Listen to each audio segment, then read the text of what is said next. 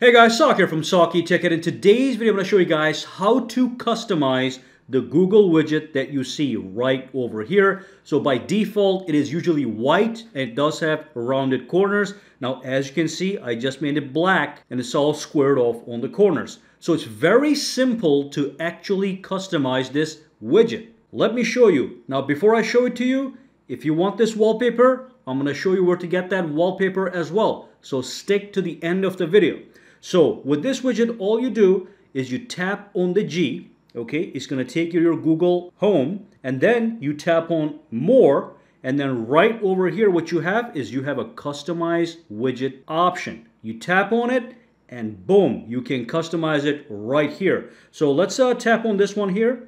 First and foremost, you can pick between G and Google, okay? So if you want to see the whole Google, you can do that. You tap on Done, you go home, and it's now customized. Now let's say you want to continue to customize it. This time tap on Google, go to More, go to Customize, tap over here. You can pick slightly rounded corners or extremely rounded corners. Alright, you can also close here and continue customization. You can change the color. So look at what we have. I can do this color, I can do this color, I can do this color, or I can choose any color that I want from this area, as you can see. Let me close this, close it one more time, and right over here, what we have is we can go solid or we can do see-through. So that's absolutely fantastic, okay? Just want to give you guys a quick tip to enhance your smartphone. Let's see how this one over here looks.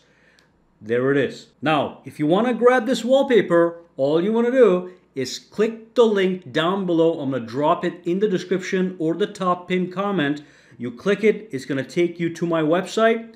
You're going to scroll down just a little bit. You're going to skip wallpaper 1. You can go straight to wallpaper 2 and simply click on the link. It's going to launch the Galaxy Store, and from there you can download this free wallpaper that is usually paid, but for now it is free, so grab it as soon as possible.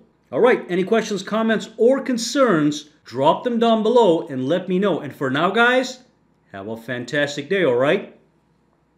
Alright, so if you found this video useful, make sure to subscribe to SAKITECH by clicking that button, and also click that bell icon on the side to make sure you get notified every time I upload a new video.